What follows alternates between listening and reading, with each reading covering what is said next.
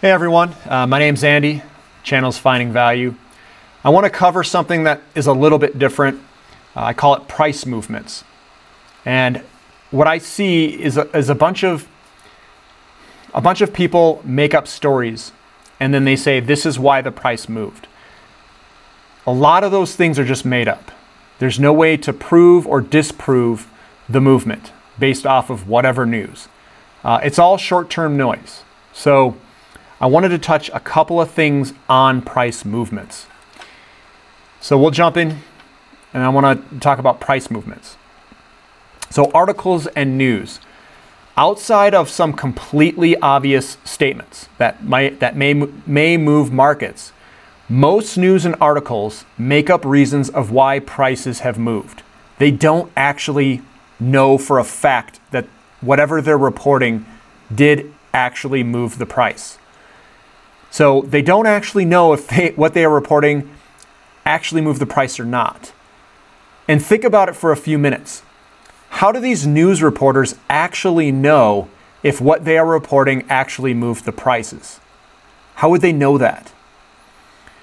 So I just want everyone to be careful what you are listening to and how you are correlating that price movement to whatever news they're telling you.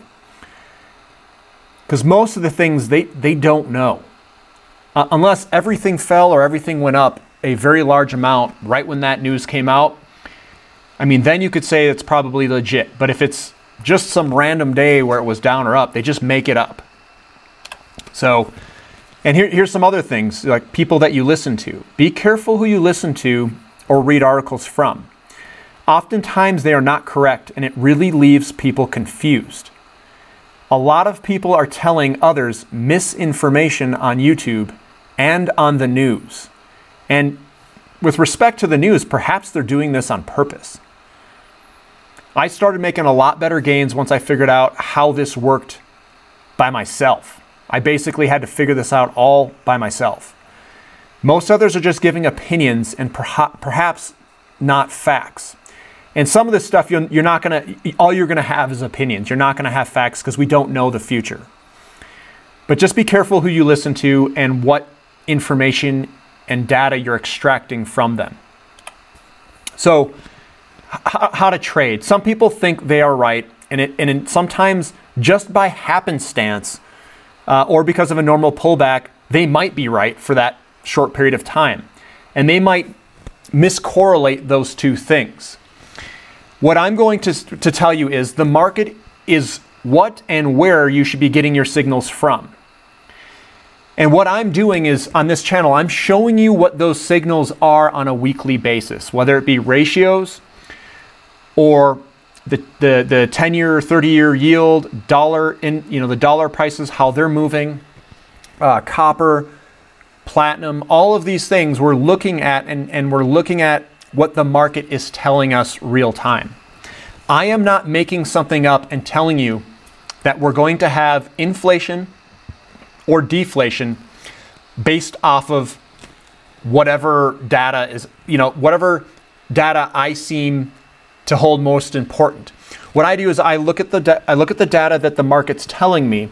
I look at the charts of what it's telling me, and I say, are we in an inflationary push or is it in a deflationary kind of collapse?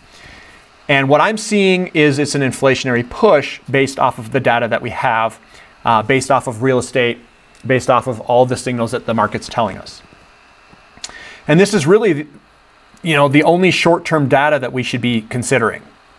You can't say that all these things are going up and that we have deflation. They can speculate on deflation coming, but we have to see it in the charts first before we should really consider that viewpoint anyway, if that makes sense. So our window might be a couple of months to take action when these indicators all kind of fall if we are going to have deflation. So if someone says we're going to have deflation in 6 months, it's not going to matter because our indicators give us a 2-month window anyway.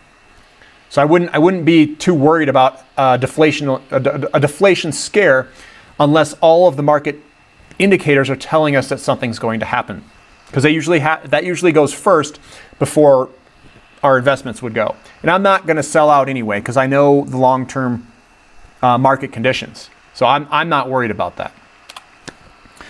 Understand future demand. So look at future demand and look at history to see what it tells us.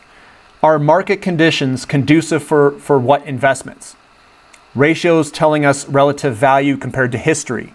The inflation-deflation history, the real estate market and what the history looks like there. Real estate markets are roughly 18 years cycle lengths.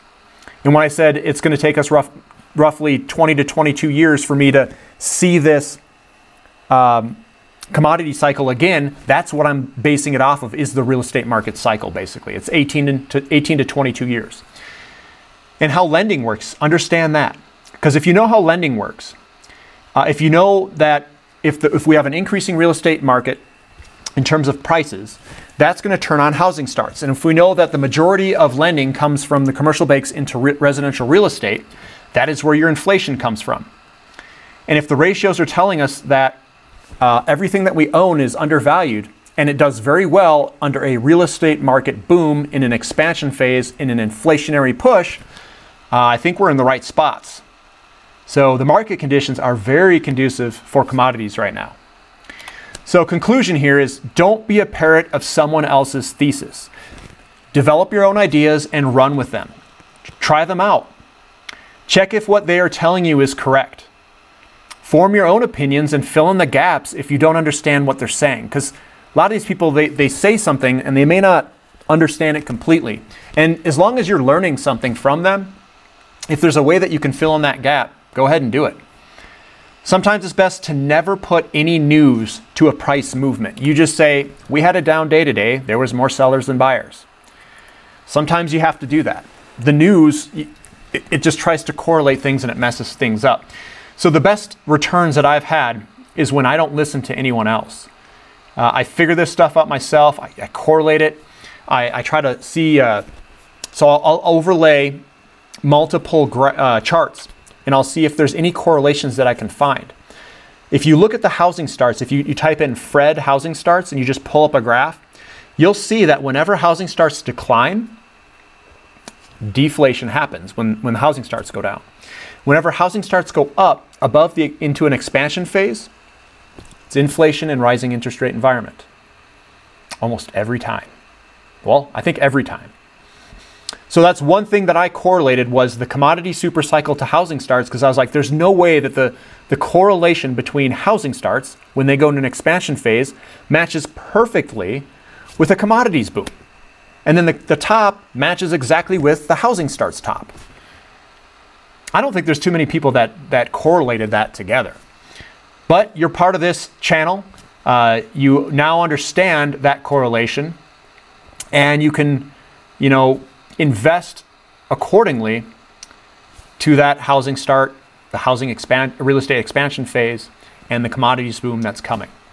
And if you know all of this, and if you can tie this all together and really understand the valuation, the real estate cycle, and the commodity cycle, it's very easy to hold on.